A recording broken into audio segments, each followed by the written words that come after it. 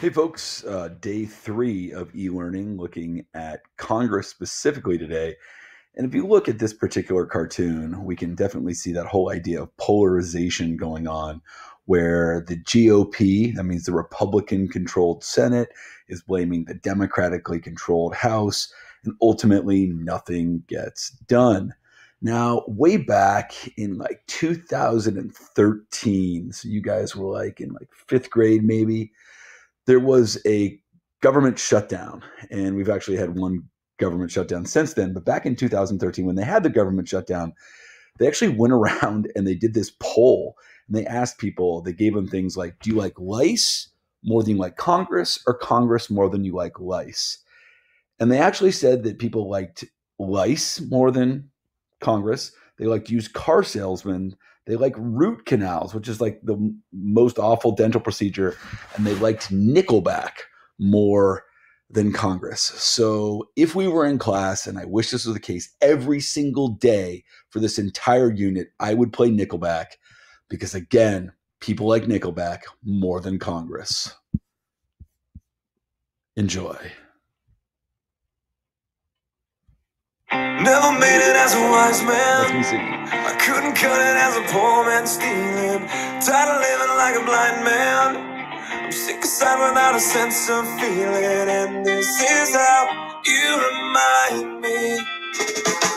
All right, enough Nickelback, folks. Let's actually look at page 4, and we're going to break down basically the differences between the House and the Senate. So there's just a little bit of writing here, a little more than normal, but I think you guys can handle it. So we're going to look first at the Senate, okay? As we've talked about before, the Senate has 100 members. Ever since we actually added Hawaii and Alaska in the middle of the 1900s, we've been up to 50 states, and 50 times 2 is 100. They are 6-year terms, and we've talked about that before. So Senate is 6 letters, starts with S. So remember, Senate is 6 years. No term limits, which means they can run again and again and again and again and again and again and again.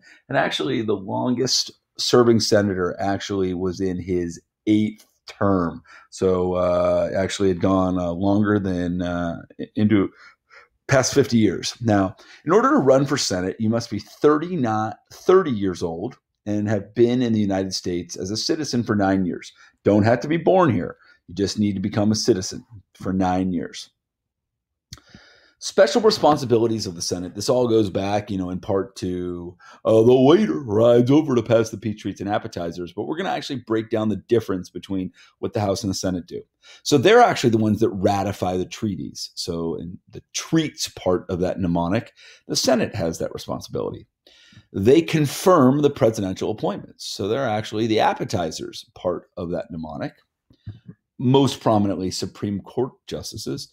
And then they're the ones that try the impeachment case. We know that. We've seen that happen this semester in terms of impeachment. And we know that, in fact, the Senate did not choose to remove Donald Trump. So they don't do the impeaching. They just do the trying. They are less partisan. That means at the end of the day, senators generally have gotten along better. They're not as controlled by the party leadership. Okay. And most importantly, I think we know who the real leader is. That, of course, is Mitch McConnell. But technically, the vice president, in this case, Mike Pence, is the ceremonial leader. The Senate sessions start with him sort of banging the gavel, and he gets to break the tie if there is a 50-50 tie. But really, in everyday practice, the turtle himself, Senate Majority Leader Mitch McConnell, Republican, is the Senate Majority Leader. And we know that because the Republicans have a majority in the Senate, so they get to choose the leader. So none of this is probably all that new. We've heard bits and pieces of this before. The House, it's got 435 members. And remember, minimum 1 per state. And some states like California have like 53 and Illinois has 18. But again, some states like the Dakotas, Montana, Alaska only have 1 each. Illinois has 18 representatives. As a result of the census, we're probably going to go down to 17. Number of representatives is based on population. We know that. So the biggest states get more representatives in the House. 2-year terms. Again, people like Brad Schneider constantly running every 2 years, Sean Casten every 2 years, and there's no term limits on that either. Got to be younger.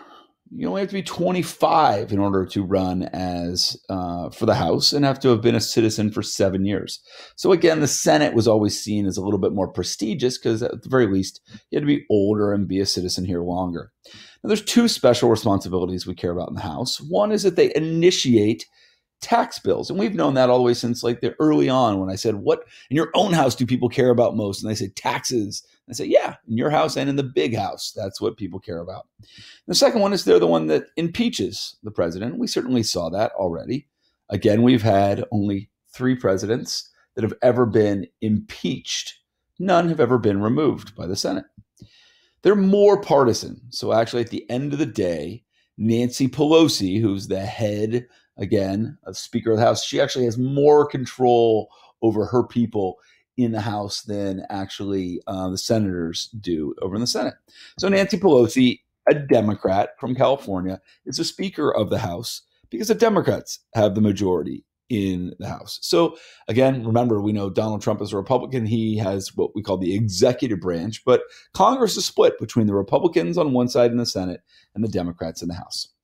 So we're actually going to move on real quickly to something else, and that's how do these, senators and representatives, what do they do? What's their job? Well, basically, the legislative branch is supposed to make laws. So we've seen this guy before, probably Schoolhouse Rock. How does a bill become a law? I know, that was pretty amazing. You guys want to say it again? How does a bill become a law? And in this case, we're actually going to go through on page 5, and we're going to actually go through the process real fast, real old school, like how does a bill become a law? So the bill can start in either the House or the Senate. In the end, it needs to actually pass through both of them, but it could start in either place. Next, a bill can only be introduced by a member of Congress. That means one of the 100 senators in the Senate or one of the 435 representatives in the House, not by the president or not by a lobbyist, and lobbyist we'll talk about tomorrow. After a bill is introduced, it doesn't get voted on by everybody. It goes to what we call a committee, a smaller group of senators if it's in the Senate, or a smaller group of representatives if it's in the House. And the important thing is they're doing research and revision there.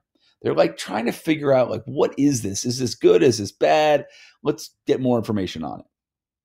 90% of all bills sent to a committee die there. That means they just never heard from again. They go to get researched and revised, and they, in fact, never get heard from. Okay, so the rest of the House and the rest of the Senate will never get to really debate them or vote on them. If it receives a majority vote, okay, from the full body, that means that after it's been in committee and it's been revised and it's been researched, and it's one of the 10% that make it out of committee, it'll get voted on by everybody in that body, either the 100 senators or the 435 House members. And if it gets a majority, it passes that part of Congress. It needs to pass both parts. And it must be passed in identical form. Literally every word has to be exactly the same in the House version and the Senate version. So there's no confusion. So you've got the identical version passed in the House with a majority vote, 218 people, and in the Senate, 51 people. And once that happens, okay, once it is passed, the House and the Senate identically, it goes to the president. Now, the president has a couple options. One, sign it. Okay, president signs it, means it becomes a law. Or can veto it, namely says no to it. And in that case, it's not dead. Congress has a chance to overturn that veto with a 2/3 vote in both the House and the Senate. That's the overrides for the waiter rides over part of the mnemonic. It's very rare, hardly ever happens, because it's very tough to get 2/3 of both the House and the Senate, but it can happen. So that's how a bill becomes a law, sort of in a nutshell. But we're going to actually focus on C, part C, this committee part, okay? I'll leave it up here for just a second. Okay, now, if you look at how a bill becomes a law, you don't have to look at very much on here. You just got to look where the blue stars are. So after the bill is introduced, the stars on either side are all the committee stuff, either on the House or the Senate. What I'm trying to show you is a large part of this whole process is getting looked at in this committee Again, these smaller groups that are researching, revising, they're bringing in witnesses to testify about whether this will be good or bad. And interestingly, in the work of the committee, there are experts that are brought in. Now, just as a weird sort of way of talking about this, sometimes the experts aren't exactly the experts that you might think. Yes, way back when you guys were like 1 year old, or maybe some of you actually were born in 2002, Elmo dressed up in a suit and tie, okay, and came to the House of Representatives for a committee meeting where basically he testified, which I don't really know how a puppet testifies per se, about the need for school music funding. Now, again, this was sort of a big deal. Like, Elmo's here. Like, but really, what does he really know? But the cause was to try to get, attention on it. And Elmo talked about whatever Elmo knows, like Mr. Bubbles or whatever his people are, his fish. Okay. Now, here's our daily question. And it actually involves you watching two clips. And I think that you'll be at least mildly entertained by both. Now, two sort of famous comedians. One, Stephen Colbert, who used to have a show on Comedy Central called The Colbert Report. Now he's got a late night television show.